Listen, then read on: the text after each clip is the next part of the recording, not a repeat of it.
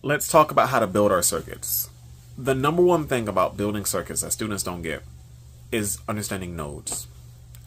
Nodes are so important. They're like the addresses of the circuit. Put it like this. If I ask you to come to my house, the first question you're going to ask is, what's your address? You don't know where I am. When I'm asking you to solve something about a circuit, more often than not, I'm going to have to tell you, find the voltage between these two nodes. Find the current passing into this element, which is attached to this node. Okay?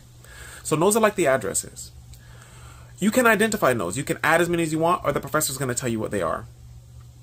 If you take a node and you pass through empty wire, every bit of that empty wire is considered the same node. The moment you touch an element and you go over that element, you have a new node.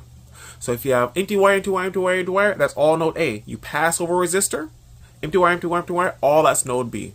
Super important. It's a great way of identifying series and parallel nodes.